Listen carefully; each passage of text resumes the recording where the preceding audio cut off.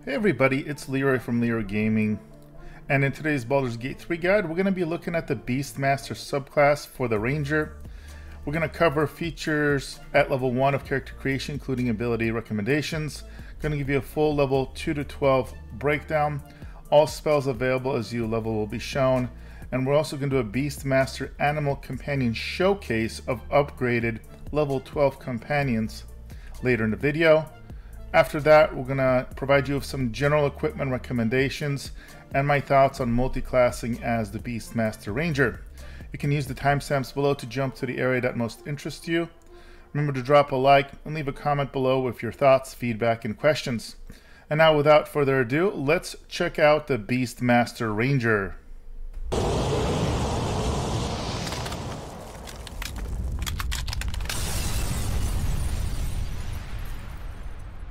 Alright guys, here we are at level 1. The Beast Master has a primary ability score of Dexterity. You're going to have saving throw proficiency in Dexterity and Intelligence. Your hit die is 1d10, so on par with Paladins and Fighters. And you're going to have proficiencies with simple weapons, martial weapons, shields, medium armor, and light armor. Now, at level 1, you're going to have a couple of important choices to make. The first one's going to be what's called a favored enemy.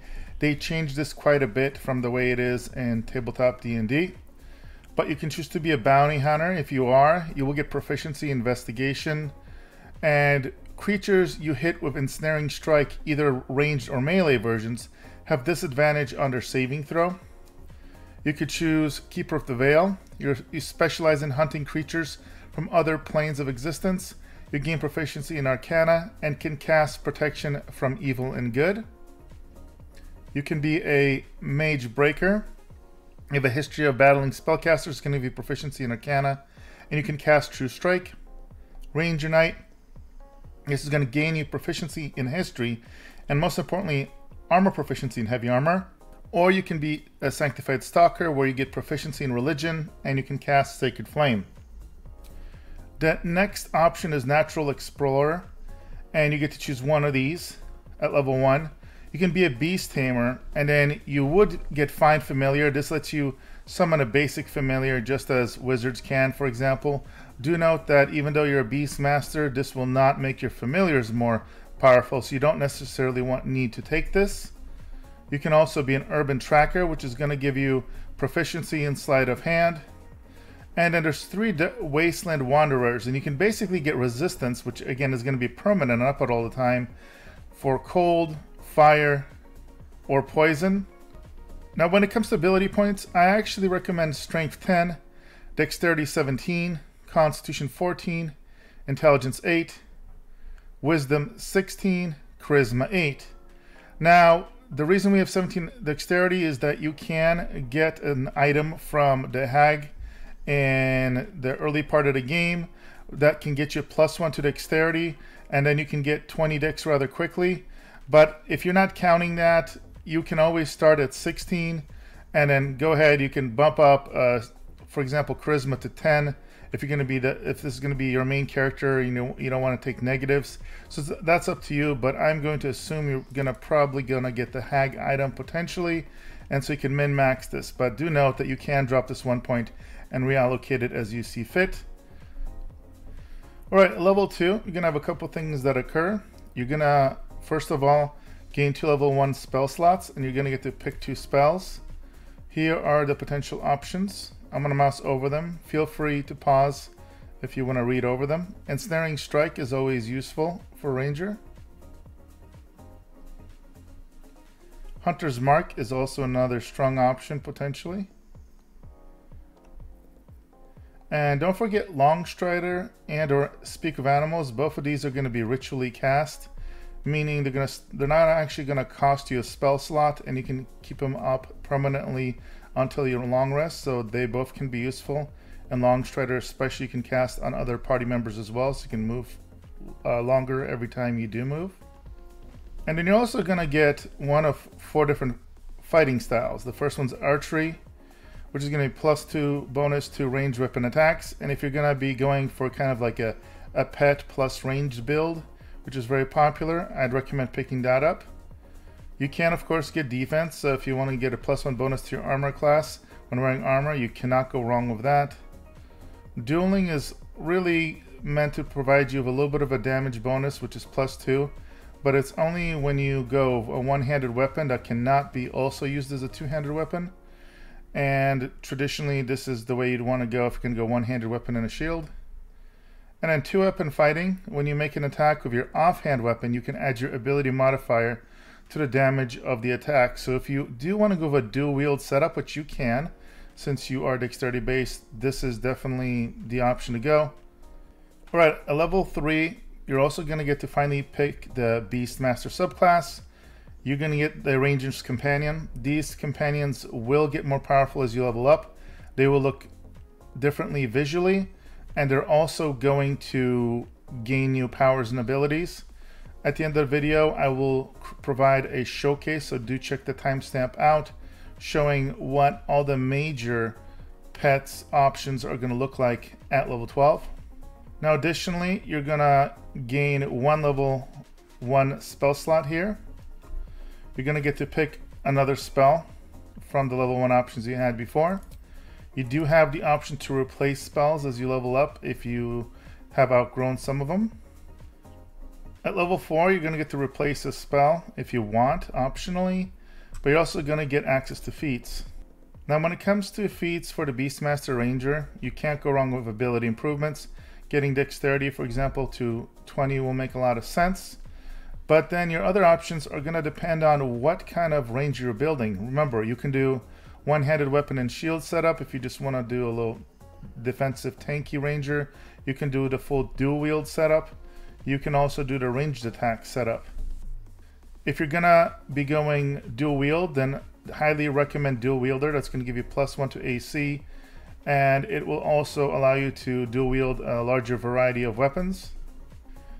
If you do choose to just go more defensive and use a shield on a one-handed weapon, you're likely to use a finesse weapon that uses your dexterity. So for that, defensive duelist is not bad. It basically lets you react and add your proficiency bonus to armor class when you use the right type of weapon. So that is an option here. And then I can also highly recommend sharpshooter.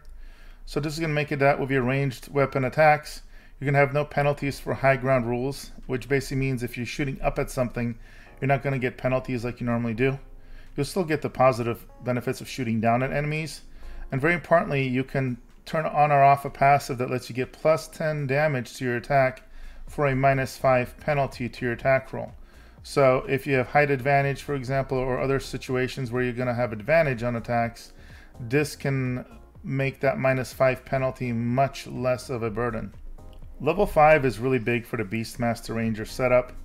You're going to get one more level 1 spell slot, 2 level 2 spell slots. You yourself will get the ability to attack one more time. And then your companions are going to get more powerful. So basically your proficiency bonus is added both to their armor class and damage roll. So they get tankier and do more damage. You will also now get to pick one level 2 spell to add, and I'll go ahead and mouse those over for you. Protection from poison is really good. Do note that this one, it lasts until the end of your long rest, and it does not require concentration, so that's really good. And of course you can also replace a spell if you'd like. Now at level 6 you're going to get to pick another favorite enemy. So again, just as at level 1, pick what proficiency you'd like. That's probably the most impactful thing here. You're also going to get to pick up another natural explorer option, and of course you're going to get to replace a spell if you want. At level 7, you're going to get another level 2 spell slot. You're going to get to pick another spell from your list. You're going to get to replace a spell, and also as a subclass feature, you're going to get exceptional training. Your companions can now dash, disengage, and help as a bonus action. This is really important because especially the help feature, if one of your other companions goes down, they can actually pick them up from the ground and keep them from dying. At level 8, you're going to get to replace a spell. You're also going to get the Land's Stride Difficult Terrain feature, so you've become an expert at moving through the wilderness. Difficult terrain no longer slows you down. and you're going to get to pick another feat. At level 9, you're going to get 2 level 3 spell slots and access to new spells. You will be able to replace a spell as well. And here are the new level 3 spells to choose from. Conjure Barrage is good, especially if you're going to be in melee. Lightning Arrow is amazing for ranged builds. At level 10, you're going to get to replace a spell as normal. You're also going to get to pick one more favorite enemy, so this is the third one. You're also going to get one more Natural Explorer, so this is a third one for that. And you're also going to get the action Hide in Plain Sight. So this is where you camouflage yourself with your environment to become invisible, and you're going to get plus 10 bonus to stealth checks as long as you stand still. Again, the problem with this is that it's only while you stand still. So the second you even move, this is going to go away. So it's like a weak invisibility. Now, level 11 is really where this subclass goes Super Saiyan, because on top of getting one more level 3 spell slot and being able to replace a spell, your pets go nutso. You get Bestial Fury.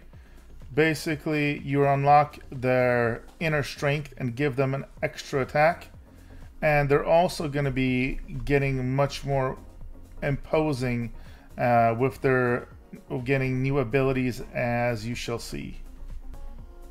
And then finally at level 12 you will get one more level 3 spell slot, and most importantly you're going to be able to get one more feat. Alright guys, now we're going to go ahead and show you the companion showcase, and I'm starting here with the Bear Companion. This is the powered up, souped up version. So you'll notice at level 12, it's got a ton of health. It's got a really nice stat line when it comes to their ACs being decent, good strength. They're going to have a couple extra abilities like Praise Scent, and then of course all the upgrades that you got as you leveled up. They will also have 3 basic abilities that are added. The most powerful one that you get at a high level is the Earth Sign Reinforcement, where you summon a second bear. So now you have 2 bears. The other one's not as powerful, as you can see here, with less hit points and less AC, but still really effective and great at soaking up damage. And then you do have the Goading Roar, which is an AoE taunt, and a Honeyed Paw attack, which is quite amazing because it's going to pretty much automatically disarm a target, and if an enemy doesn't have a weapon, it instead will be knocked prone. So very, very powerful. The second companion we'll look at is going to be the Boar.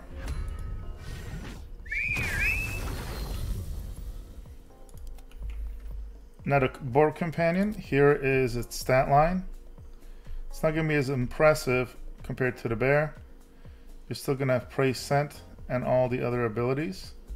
And the big thing for them is they actually get to go berserk, so they have like Barbarian Rage that they can go into. When they have that, they will actually, in addition to the 2 main attacks, you'll be able to use a bonus action as an attack, so to get Frenzied Strike. So yes, they can get 3 attacks per round. You can use Boar Charge as well, that will knock enemies prone. And it has Kick Up Muck, which is very powerful, and it will slow enemies for up to 2 turns. It's a decent radius, as you can see here. And remember, this is the slow that is the opposite of haste. And stat-wise, basically, it halves the enemy's movement. Gonna give a reduced armor class and dexterity saving throws by 2. And very important that whoever is slow, they cannot take reactions or make more than 1 attack per turn. So this is huge, especially against enemies that maybe have 2 or 3 attacks. Next pet we'll look at is the Wolf Spider Companion.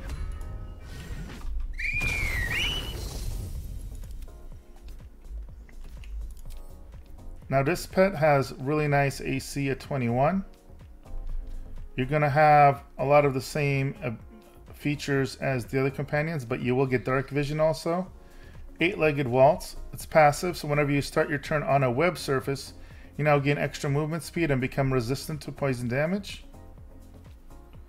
Web Walker, which makes it so that you are not slowed down by walking on webs. And then additionally, you have a couple other abilities. You're going to have Web, which you shoot out a literal web, and you can end-web enemies, as you can see here. And when they're end-web, they cannot move. Attack rolls against the affected entity have advantage. And while its attack rolls have disadvantage, it also has disadvantage on dexterity saving throws. So this is very powerful if you can get this to hit. You can also have an ability to cocoon a creature. And if something is cocooned, it's trapped in a spider's web, can't move or take actions at all. Bonus actions or reactions. Now it will end once it takes damage, so it's a one-hit paralysis kind of setup. And then you have Bursting Brood, where you launch a clutch of your boots to infest your target. And this is what infest does. I also did want to point out, since it makes a big difference, the web is actually quite huge. Take a look at that effect. Next, I'll show off my favorite companion, and that's the Dire Raven companion.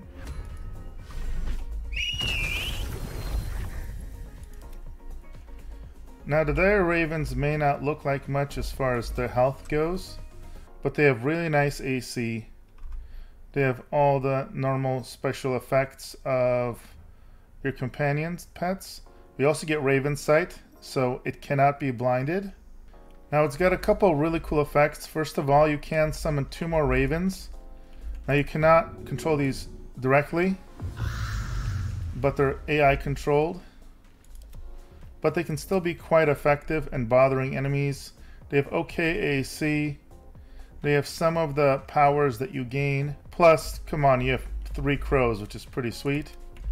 Now, your main raven, you're gonna have the Rend Vision attack that will blind enemies, which is quite awesome.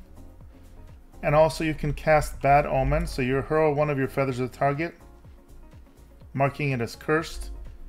And when something is cursed, attack rolls against the affected entity have advantage. And then there's a feature that you could easily miss, but this feature is absolutely amazing. When you fly, which of course, on top of giving you crazy mobility, it also has a great effect. So as you land, you'll notice it does an AoE darkness around you. And so now all of a sudden, enemies are blinded if they go stay in that darkness. Now do note, while in the darkness, you're actually immune to the blindness, so you get all the positive benefits against enemies that stay in there. And then things can't effectively shoot into hit you. And they also are easier to hit by your ravens than anybody else in your party that has Devil Sight, for example. Alright, now the final companion option is the Wolf Companion. Let's take a look at that. They have the second highest most hit points behind only the bear. You can see all the normal bonding opportunities and options. And then you have Pack Tactics, so creature has an advantage on attack rolls against the target if one of its allies is within 3 meters of the target and isn't incapacitated.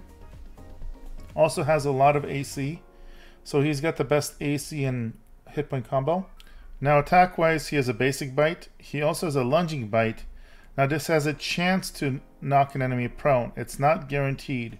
That's different than the bear and its effect. And you also have Lupine Slash. So this is interesting because you strike nearby targets within 3 meters using a spectral sword that appears between you and the jaws. So this is also force damage, so it's unlikely something's going to have resistance against it. And it is basically an AoE attack, so you can affect multiple enemies potentially. Alright, when it comes to equipment, what you pick is going to depend on how you're building out your ranger here. Do note there is a way you can, at level 1, have even access to heavy plate armor. Or if you do, you might want to choose the best plate armor as you level up. However, you may also find really good medium armor that will get to take advantage of some or all of your dexterity bonus. So potentially picking the armor type that's medium, and I forget the names of it, but there's numerous ones that you get as you level up that basically are made of a special material that allow you to keep your entire armor class bonus from dexterity. It might be really good because you could get a +5 bonus from Dexterity in that case and utilize medium armor. After that, it's going to be dependent on whether you chose to dual wield or not. And if you don't, then just get a good one-handed weapon that's finesse based and use a shield to get that AC even higher. You can become super tanky as a ranger. And then of course, especially if you're going to focus on range damage, and I recommend it, just get the best possible bows you can. Outside of that, get equipment that's going to help you with your armor class and then support stats. So whether it's effects to give you extra spells that you can cast, or maybe extra spell slots, you have a lot of options there to keep things diverse as you level up and as you find a variety of options. Alright, finally, let's talk about multiclassing as the Beast Master Ranger. The Beast Master Ranger is actually a class that I'm not the biggest fan of multiclassing, because if you do multiclass, you're gonna minimize the effectiveness of your companion. Your companion pets, as you get to higher levels, and again, you get your highest level power up for your companion pets at level 11. Well, if you stop before then, you're losing some of that great potency as a companion-based subclass. So theoretically, you could go 11 levels and then do one level of another class, dip into that, but do remember that you will then sacrifice a feat. That's going to be your big option. This is not a subclass that you get very much from if you just dip 3 levels into it. So again, my personal recommendation is with Ranger, just go all or nothing. If you're going to build around the subclass, stick to it and make your pets as powerful as they can be. Alright guys, that brings us to the end of my Beast Master Ranger subclass guide. I hope you found it helpful. If you did, make sure to drop a like. Love to hear your feedback below in the comments. And as always, if you want to see more videos about Baldur's Gate, RPGs, and looter shooters, you're at the right place. Make sure to subscribe. Thank you for all your support, and I'll see you guys in the next video.